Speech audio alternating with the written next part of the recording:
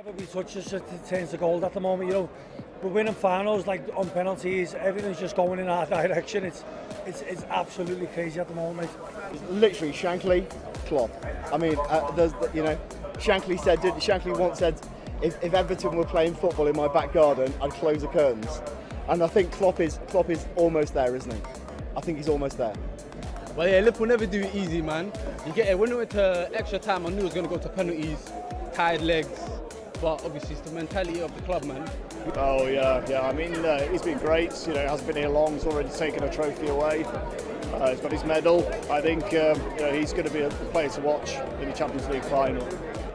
There's 45,000 fans, Liverpool fans there. We just didn't have any doubt that we were going to win that cup tonight. Like it's crazy the momentum that's going on in Liverpool at the moment. Like it's crazy.